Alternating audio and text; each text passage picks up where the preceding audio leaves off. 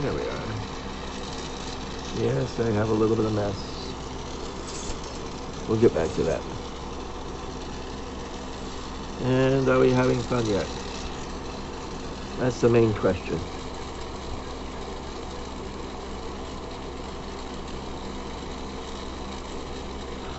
Still working on sand dollars. It's a tough job, but somebody's got to do it, right? Still evolving and making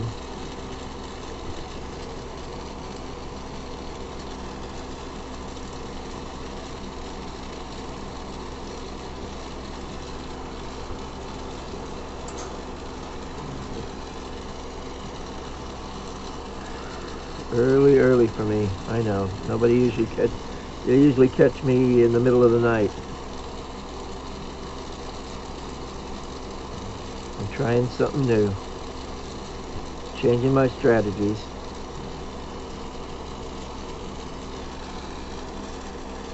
There we go. Just a little bit more of this. You can't see what I just did, but yeah, you can, barely. Okay.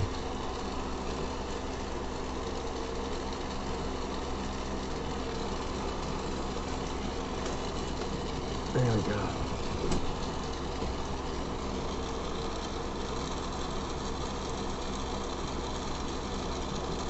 And layer it in to the bottom.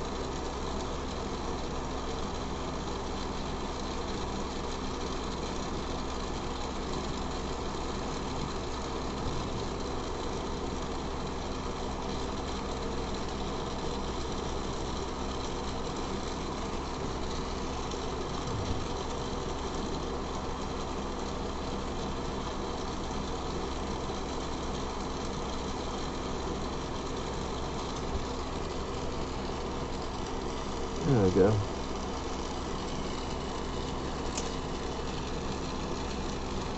Yep, there we go.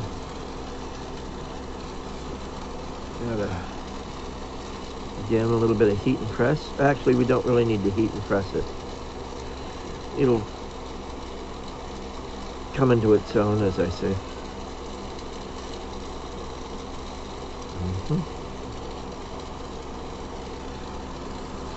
Now the CS ores.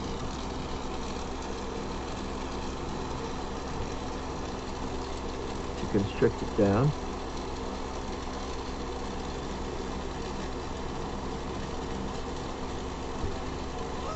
Not really to cut it off because, well, that will work, I guess. No. I did hold on to it good. That's what I need first. Touch there.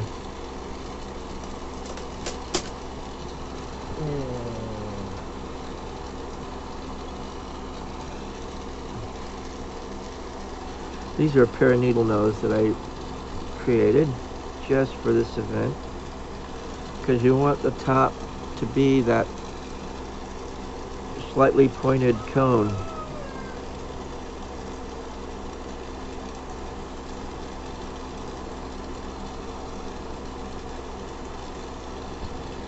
So what I do is I just sort of pinch it towards the center,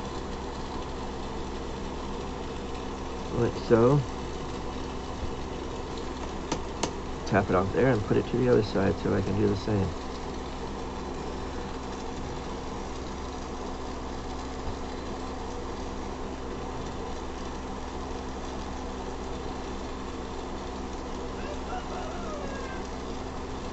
Looking good otherwise.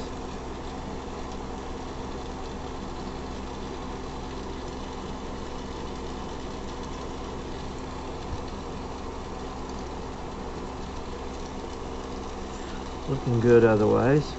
I like the way it's looking, actually.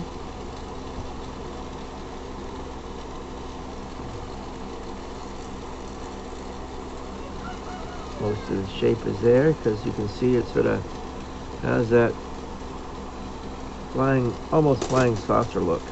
That's what you're after. That's what you're here after. So if you believe in the hereafter, that's what you're here after. Okay. Next step. Good morning. good afternoon, good evening, wherever you're watching it from. Sometimes it could be halfway around the world and it's evening time. That's the craziest thing about my videos. They're all over. If and you know what I mean. Now, the idea is to punch 4 side holes and 1 in the middle, sort of. Like so. Hole punch is I have a YouTube video on that, and I can put the description down below, or the URL down below on how I made these. Pretty straightforward. Oh, that needs to be on there for a little while longer. Now when you punch, you got to get both sides soft.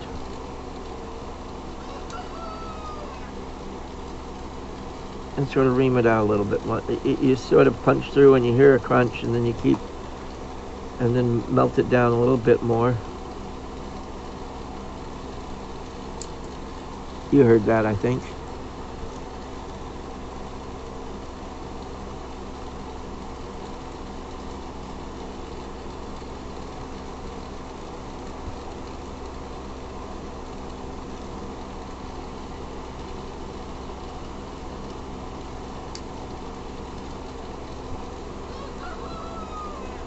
Yes, I have chickens. And it is morning. So they get a little rambunctious.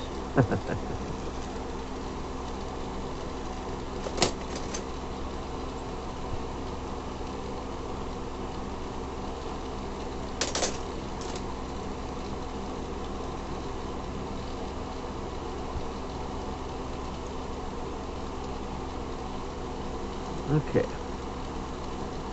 This is the top.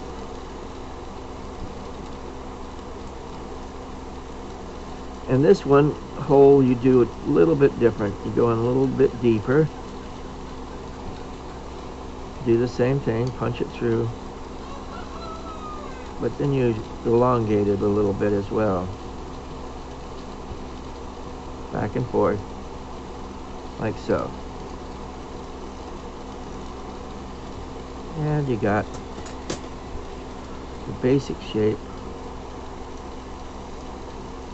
or the basic hole structure for a starfish. Now the next thing this is the latest design style, is, now I take it down to a single, oops, let's do this right. I do it down to a single flame.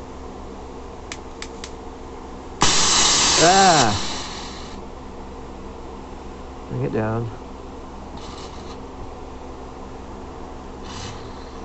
There you go.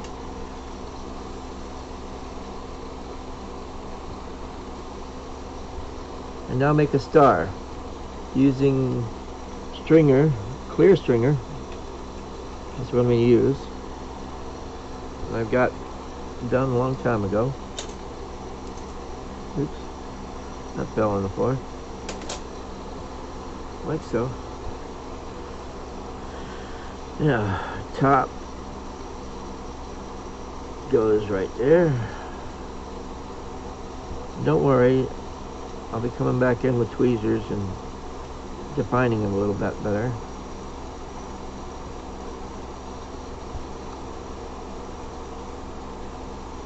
I think this is the best one that I've done in a while. Maybe I'll start coming out here in the morning a lot more often. And you can add a little bit more glass to each one of those. Like so.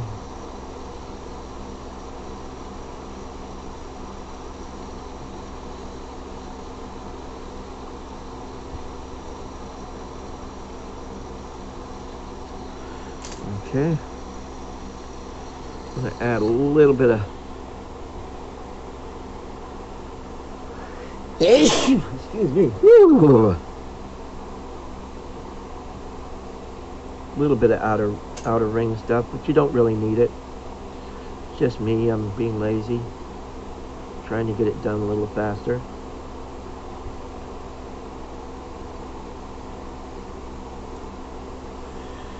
Yeah, I think I like these. Now, where you've added more glass to the center, all you gotta do is pinch a little bit, heat and pinch, pull it off. And also to give it a little bit of ridge funny looking stuff. Not a lot, just a little impression.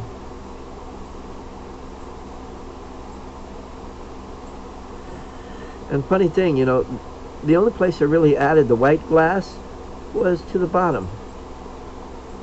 And the craziest thing about that is, even the stringer that I just put on has that frosted white, or you know, frosted white look, and it's clear. So light travels. Okay, I need to work on the top.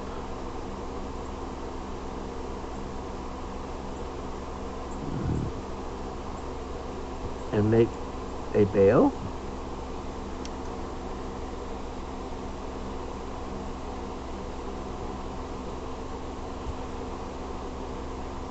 Besides, I didn't really get a chance to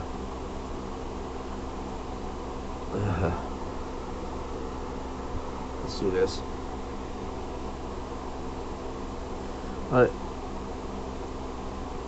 Don't really have to use this 10 mil rod to do this with, but I will anyway.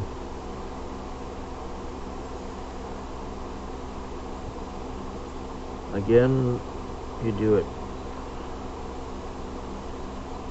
If you're just stringing it out to make the bail, you pull it out into a question mark shape and just heat it up and let gravity work. And then you can take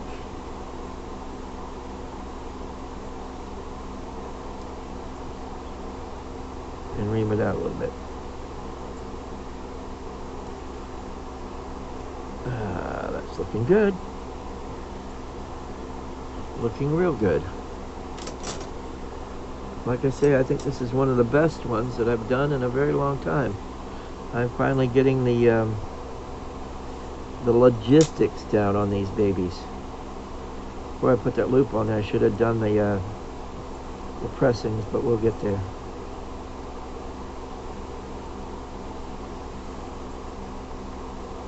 What I mean by the pressing is like that.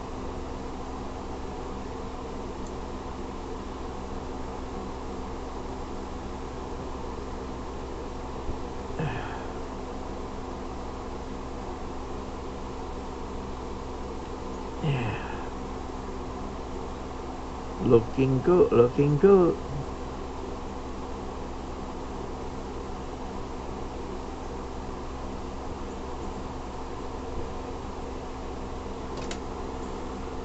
Well, folks,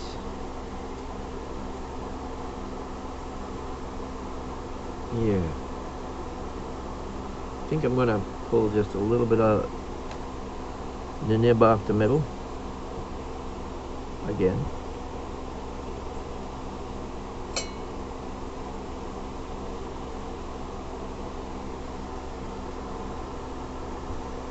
Oh yeah. I like it like that. I like it like that, baby. I like it like that. Fire polish down here.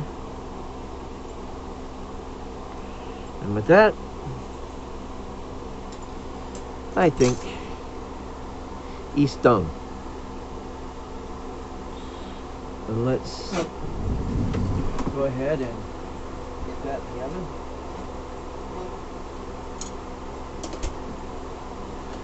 Another one bites the oven, another one bites the oven, and another one's down, and another one's down, and another one bites the oven. Oh!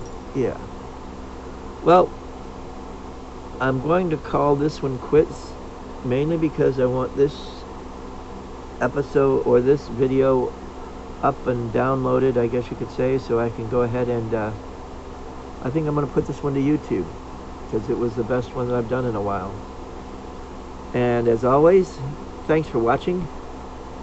Carpe Vitro, and enjoy your day.